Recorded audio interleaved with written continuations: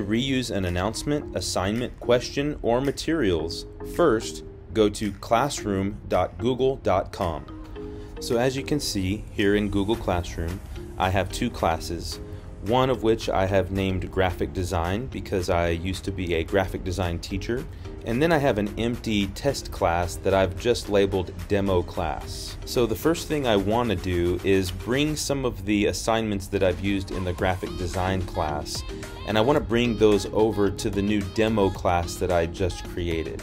To do that, I'm actually going to click on the demo class because that's the class I want the assignment to go into. Once I'm inside of the class, I'm going to click on Class Work, and then I'm going to go and click the plus sign that says Create New, and on the drop down I'm going to choose Reuse Post.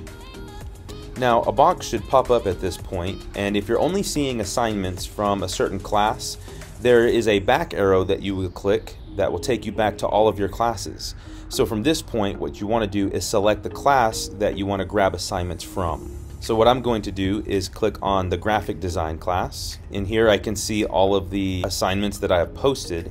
And then what I'm going to do is I'm just going to use this newsletter planner. And once I have that highlighted or selected, I want to go down to the bottom on this checkbox and make for sure that that is checked on.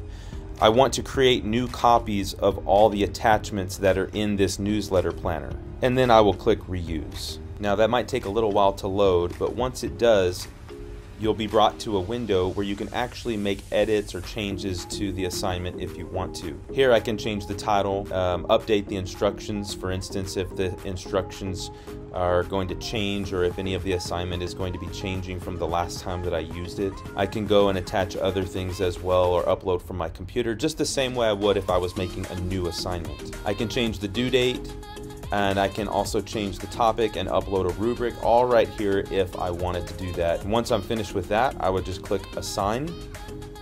Once that saves and posts, you'll be brought back to your classwork tab where you can see your newly posted assignment. That is the assignment that we borrowed from the other class. That's all for today, but thank you so much for joining me in this tutorial on reusing assignments in Google Classroom. We'll see you next time.